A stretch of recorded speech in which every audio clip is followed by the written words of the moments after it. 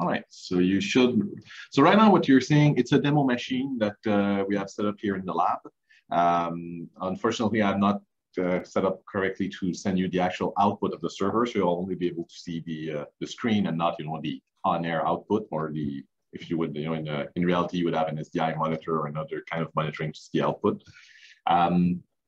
So the automation system of MaestroVision consists of basically two main parts. There is what we call the playlist manager, which is basically the client application, and the server itself, which is, there's nothing to see. It's a Windows service, basically, that runs in the background.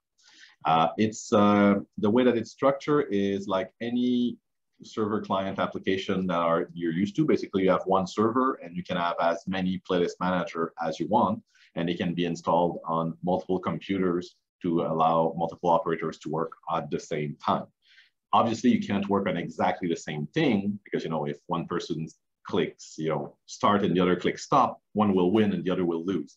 But you're able to see you have multiple channels in the server. You can have one operator for channel A, one operator for channel B. You can have someone else doing ingest and different. You can parallelize tasks in that way.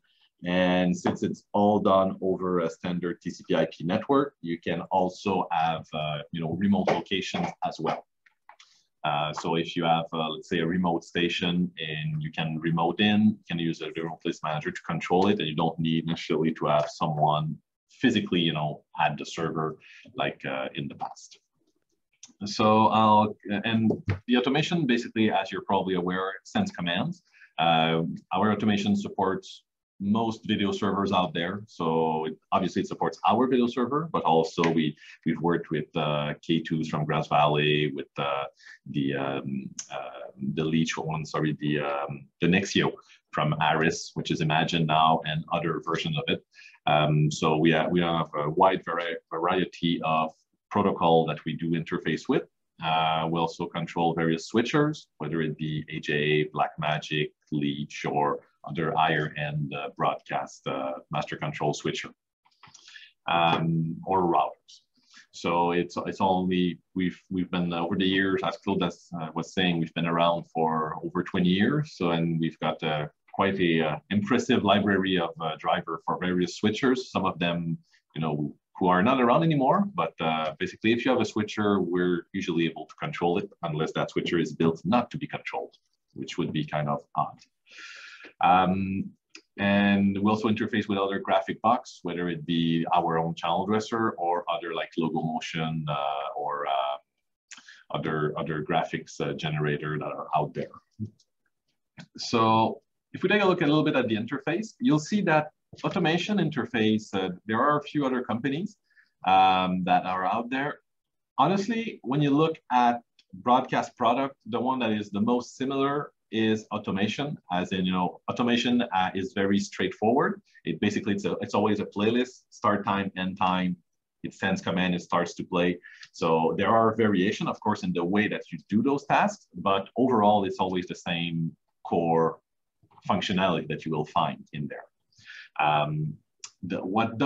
So basically you have here at the top the playlists, so the list of playlists. Typically you would have things like this here, one for Friday, one for Saturday, so one playlist per day, which is what we recommend to customers.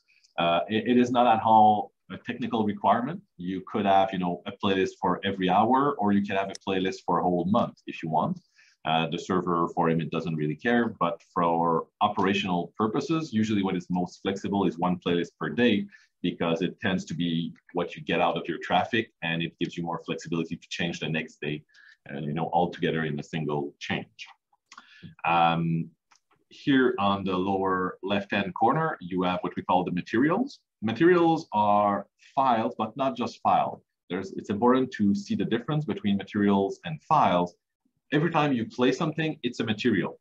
So a material will reference a file. For instance, let me go here in the list. I have, let's say, MPEG 2 files here. Let's say how there is a file attached to it. I'll make this a little bit bigger so that you guys can see it. Display the path. So you have a file name attached to it. And here we have validation. You see here the one is in red. The status says media not found. So this is a good example. Basically, it's a file. We were telling the system, you will find this file with this name. and that's the house number. It should have this duration and all of the metadata associated with it. However, the system is warning you, that's all well and good. However, that file is not there at the moment, which can be normal, because in situation, you will want to create your playlist and prepare your playout in advance, because you may get the file, well, hopefully more than 5 minutes before it goes to air, because that's a bit the cutting it short, but it can be in production, it's going to come later on. What you typically will see is you'll have a bunch of red lines for what will play in the afternoon, because it's shows that are being filmed in the morning and they're replays, but since in the morning they're live, they don't exist yet. So that is one thing. With some automations out there for smaller broadcast companies, some automations are limited to only schedule files. It's not true of the larger automation like Imagine System and Florical and Sundance in the past. So those allowed you to play content, that's what we call the material, but some smaller system are limited to files. So that is usually a big difference between the lower end automation system and the higher end ones. So when I say lower end, I'm talking about systems which are more geared toward community stations or local access stations and that type of market. So here are your materials. Keep in mind the materials, they can be MPEG-2, which are files. So those would be played by the video server. And we can also have here a type, what we call type other. Those are just switcher only. And we can all, logo events, we can have overlays. So there's various type of material, which are all scheduled. So I'll make this a little bit smaller so we can take a look at the playlist. There are many ways of building the playlist itself, because the content of what you want is actually what is played when. That is the heart and soul of what an automation system does. So with our system, the easiest way to make a quick playlist is you can just grab a material and you can come and drop it inside the playlist wherever you want it, and it will get added. We have what we call the chain trigger command, which basically calculates the start time based on, after the end time of the one above, and everyone else is pushed back. So everything is neat and tied together. Usually in most stations, you will have a traffic system, or at least some sort of a file to import the playlist from. So you will get that file, whether it be an XML, CSV, whatever the format, and import it directly, but you are able to do it manually. Smaller stations will do it. They do the schedule on paper or in an Excel spreadsheet, and they will redo it in the automation. It depends on, how much content they have. You have some stations out there, which they have, especially like smaller access stations. Some of them, it's a big show of 4 hours in the morning, then it's bulletin board for 12 hours, then it's 2 or 3 shows of an hour, and then it's back to bulletin board. So if it's 10 events a day, dragging 10 lines a day, that's very easy and very manageable. If you're a bigger station where you have, 30-minute shows with about 10 to 15 ads in each of these shows, well, 30-minute show, that means there are 48 shows per day, plus all the ads. If it's 10 ads per show, then, it's 240 ads. So it's around 300-400 lines easily, and that's a small playlist. So at that number, usually you will not want to drag them manually one after the other. But you're always able also to change them in the playlist. So let's say you notice an error or a mistake, you can always change them. I'll actually start the playlist so that you can see while it's playing. One thing that is neat about the MaestroVision automation is you're able to change element, even though the one in green is playing, the one in yellow is what we call queued or waiting, but you are able to change any line you want at any time. So you see here, I drag the line, and so it will requeue the line to be ready. Obviously, it's a double-edged sword, because if you do that, it still needs a few seconds to prepare the file. So if you do it, half a second before it starts playing, you will probably have a bit of black on there. But if you have enough time and you know it enough in advance, you can do any change, and naturally anything that is not queued is still movable around. So once the playlist is playing, basically it starts, and you see here I started at 12:16. This one, I'll just make this a little wider so we can see the duration. So the duration, this one's 30 seconds, and then it keeps going. So basically, In most automation systems, our included, you will always have, one line that is playing, and you'll have your counter of, how many time left to the program, how many time before the next one, and it will advance. See here, we have two green lines that just happened there. For those of you who've noticed, it is not a bug.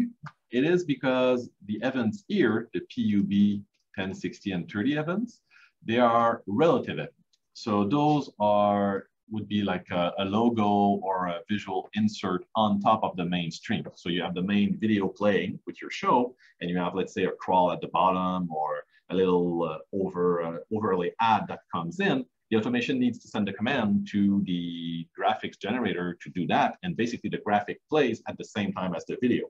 That is what is happening here. We have the main video, which is the AR line here in green, and now within that one is nearly 4 minutes long, and within those 4 minutes, the first 10 seconds I had pub 10 playing. It's now done, and the next relative is at 12:19.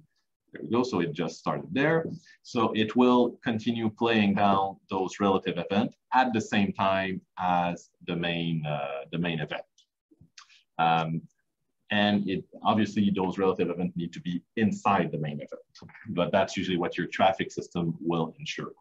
And then it will continue working down the line. There's a few, features that I won't go into detail, like the show next here, which we usually have. We can see what is going on. So especially when you have very large playlists and you're moving around, you can keep an eye on what's currently playing. Automation is really about, because as I was saying, there's not most automation out there, there's not any major feature that are mostly different. It's all about the little things that make the operator's life easier or harder, depending on which side you want to look at it. It's what really differentiates one automation from the other. Keep in mind also here, it may not look like it, but typically this list, as I was saying before, is 300, 400, 500 lines long. So its color coding is very important, because with 20 lines like this, it's easy to know where we're at. But when you have a large playlist, it's easy to get lost in it. Start scrolling and where was I? What's going to play next? And sometimes you will have the lines, of what played in the past as well. You will unload them as you go, but you'll still have a couple of hours, up maybe to a day in the past that is still there. So, and then you have the future. And how many days in the future do you have loaded? That varies also depending on station. Typically, what we recommend is having at least 2-3 days in advance. That's a bare minimum. What I recommend, an ideal word is at least a week worth of programming ready in advance. Of course, there can be changes up to the last minute, but you should have a base playlist for it, because otherwise, someone has car trouble in the morning, he comes in late, and well, there was no playlist playing, and you end up being on air for a few hours, which is never nice, and no one likes that. So by having something ready that is at least presentable, you avoid those little life incidents. Pascal, can you show, like right now I see all the chain and relative events as the same font. Let's say, by example, I want to be able to differentiate between. Can I put exactly like where I was heading? Okay. So you can highlight also, when I was talking about quality of life, what Claude is mentioning is all what we call appearances. Because here you have the blue ones, which are the played event, the green, which is the one playing, yellow, which is queued, but you have a bunch of other coloring that you can add. Let's, of course, show you in the first example, like, the line that we talked about before, that was the media not found, that coloring stays with it. So this would be what your playlist would look like, if you have a file that is in there that is not yet ready to be played, it's not playable. Automation will also warn you for other mistakes, like if you've asked a file to play for an hour, but the file is only 45 minutes long. Or usually when that happens, it's more subtle. It's like, you have asked for a 50-minute file, but the file is 49 minutes and 37 seconds. So it was cut short a little bit. So it will warn you saying that you've asked the file to play for longer than it is. And there's a bunch of other coloring that you can add. Let's say I want to have the relative in what would be readable, say in yellow. Not sure if that's going to look good, but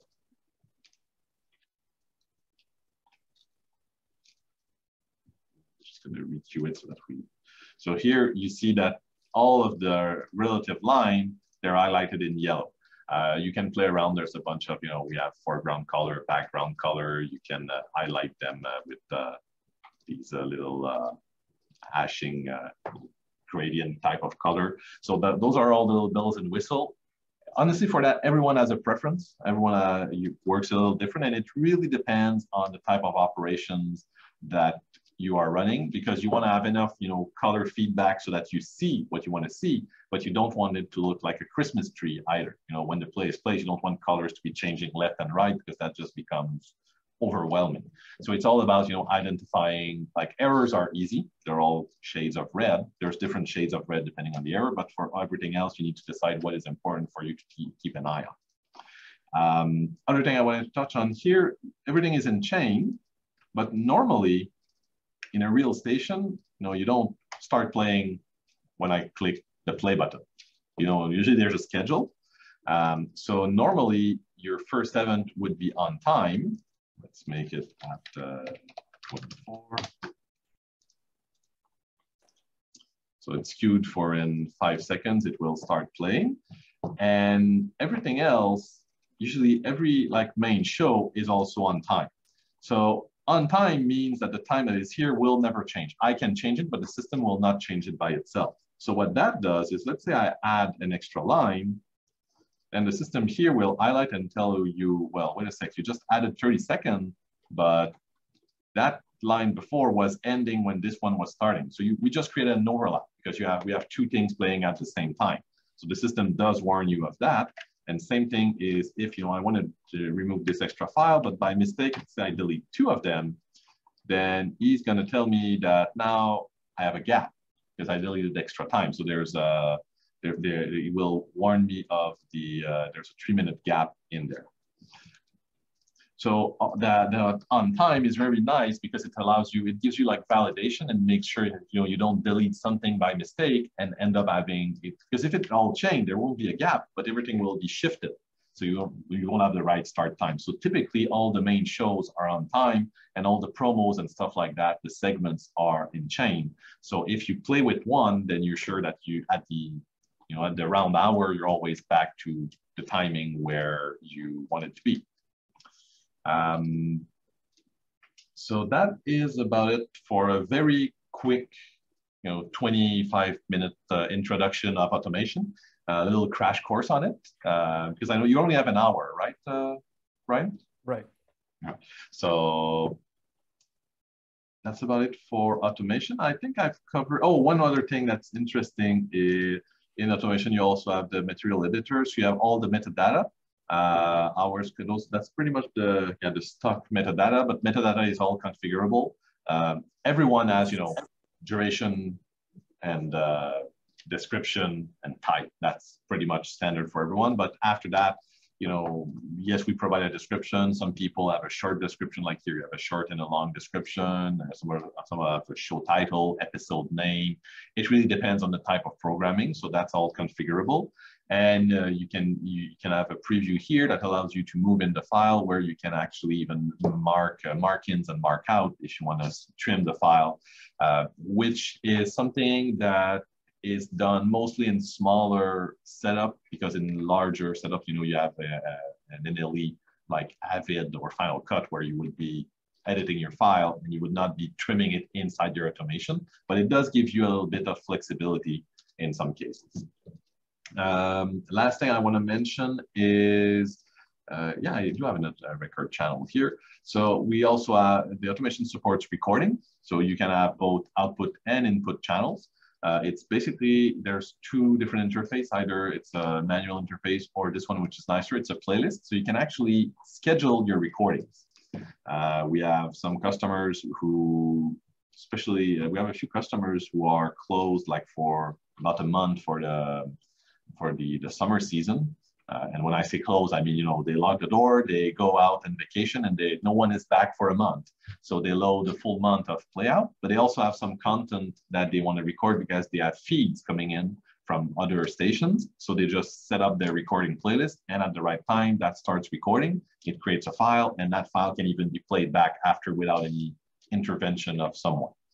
So it's all about automating. And of course, in those kind of scenarios, you need to know in advance the time when it starts.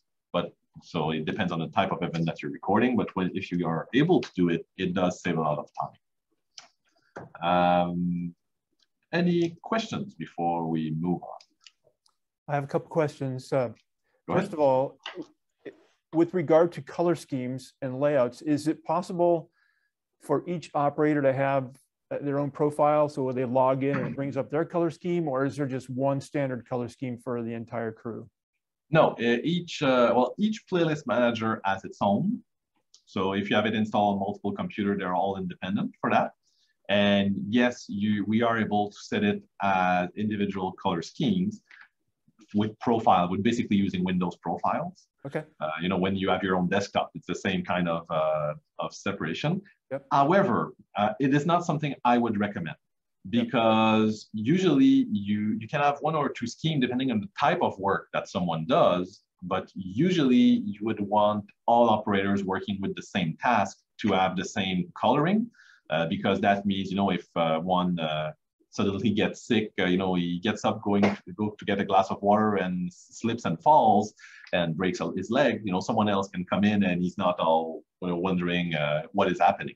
Mm-hmm. Because most errors with automations are actually human errors. Maybe I can share a little anecdote we've had a couple of years ago. A client called in and saying, yeah, the server went to black this morning. Would like to know what happened. Like, oh, really? Okay, let's take a look. We started to look into the logs, because we have logs for the automation, so we're able to see exactly what happened up to 5 days in the past. Mm-hmm. So we start digging into there and looking, and we come at the conclusion that, you know, oh, someone pressed the stop button. That's interesting. And what happened is it was the day of the time change.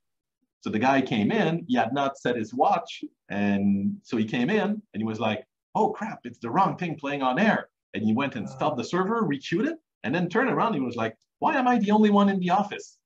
And then he realized it was the day of the time change. So he said, oh, I was not supposed to change the time. And he stopped it and requeued the right thing and never said anything and said, I hope no one notices. So, you know, those little mistakes happen, but you know, it's always about human errors. And this one is very comical and funny. I mean, and it's not a big impact. It was, you know, at off hour with not many viewer watching, and so there was no consequence to the error, but it's always about those little things. So if you minimize the difference between the various interface between the people, it's easier for, you know, person B to come in and take over from person A without having to change a bunch of stuff and ending up, you know, finding those kind of errors. Yeah, I agree. Maybe one thing also I can mention, the system handles time change automatic, by the way, because I talked about time change. So that's all done automatically. Basically, it knows when the time changes and the time adjusts automatically. You don't have to do anything, except for when the time goes back, you need to provide, you know, a 25th hour for the day, of course, but there's no special manipulation. Second question I have is with regard to relative events, which I'm more familiar as calling them secondary events. Yep. But how do you determine when how do you program when those are going to start? So here, I'll just in order to refresh this and put this back on change, just so that we have less coloring. So if you see here, so the interface in the automation is really meant more for monitoring and to modify. So when you build complex relative event, you have another interface in the traffic for that. But the way it works in the automation is your main event is always the one on top. So the one I highlighted here. So yep. Starting at 11:50 and playing until 11:53 and 53 seconds. Oh, one thing I forgot to mention, all the times in there are drop frame time codes, which I assume you are familiar with. Okay. Yeah. So if you're in North America and doing TV, it's all drop frame time code all the time. We just talked about that yesterday in class. Sorry? We just talked about that in class this week. All right. So that's why sometimes you will see some numbers that don't exist, and the system calculates that all for you. If you enter a time code that does not exist, it will just give you the equivalent in drop frame time code. So, but to come back to your question, so this one is basically playing for nearly 4 minutes. Look here at the start time. This relative event has the exact same start time as the main event, and it plays for just 10 seconds. The other relative event has a start time of 11:52. So it starts basically 2 minutes after the start of the main event. And I don't know, I swapped those two lines before. And this one is at 11:50. So it's really just setting the start and end time of your relative event. And that's how you control. In theory, you can have as many relative events playing together at the same time as you want. In practice, it is kind of rare because usually relative events are not like single graphic element. They are more like a presentation. So you would do those multiple graphics within the graphic system and call that graphic like template or but if the graphic system does support, receiving multiple commands at the same time, the automation can do it. You can even do it for video servers. However, if you play two files together, well, you need obviously two video servers, which most people do not have. Mm-hmm. So the PUB10 item, it mm-hmm. starts at the same time the primary event starts. Yeah. Was that actually typing in the time 11:50:03:02 as the start time for that? Is that how you started it then, or is that designed in the no, it's itself? Yeah, because when I dragged it, I put it as relative. By default, a relative event the first relative event matches the same time as the main event. Okay. So you already have the start and the end. It plays all together, and you can shorten it. Okay. But as I was saying, if you do a lot of relative events, usually you don't do them by hand in the automation. You will do them in the traffic system. And that one has a nice graphic where you actually see like the main event and the smaller, like the main event and the smaller relative event underneath. Yeah. And you're sure that, you can move them around a little bit more like you would see a relative, secondary event in other systems. Let's assume that PUB10 is a rating icon, and you want that rating icon to start 5 seconds after the start of the program, and you want it to stay in for 10 seconds. I would just say do this like this. So you would actually have to manually enter that new start time right then. Okay. And the automation, yes. Okay. Yes, there's no UI to build those relative, those secondary events straight in the automation. Some other ways I've seen it done is when you place a secondary event, you can enter an offset time. Like you would say, in that case, I would say the start time is going to be 5 seconds and the durations defaults to 10 seconds. So it looks like, I think I see what you're doing. You have to enter the actual start time you want. Yeah, you have to enter it exactly. Yeah, I've seen the relative, the offset, like you say, done before. I know other systems, they like open like a kind of secondary playlist. Yeah. All together. There's a lot of difference in the way they're handled. Our experience has been that most customers that do use relative event, they have a traffic system anyway. So that's why we never developed a more nicer looking interface for that, because there was never any demand for it at this point. Yeah. So yeah, the other thing I did not mention, we have another type of event also, which is the manual event, which is very important if you do lives. Because, a live event, usually when it starts, but you don't know when it ends. So usually you would put like in my example here, this would be, this one, the last event before my manual is basically the live. And before starting the rest, he stops them. And of course, unless you're very, very precise in both your live stage and your master control operator, you will probably not click the start button at the exact same time that was scheduled. So there will be an offset, but that's normal and totally fine, because the system will do what we call join in progress. Mm-hmm. So basically you create an overlap. You have like your live and you have an overlap with content in case your live doesn't play. And once your live is done, you click the play button, it starts playing at whatever time it is, and it just joins where it should be within those other events, as if the live had never happened, basically. So that is fully supported with the manual. Yeah, okay. With regard to the metadata for each of the material items, mm-hmm. does that come in from the traffic system, or how does that data get in place here? It depends. I would say smaller stations, some of them can have only automation. And in that case, the automation in the database here material is kind of a lightweight asset management system. Okay. If you are a larger station and you have a full on Asset Manager, then yes, that data is all synchronized from the Asset Manager, and it can be exported after that as well.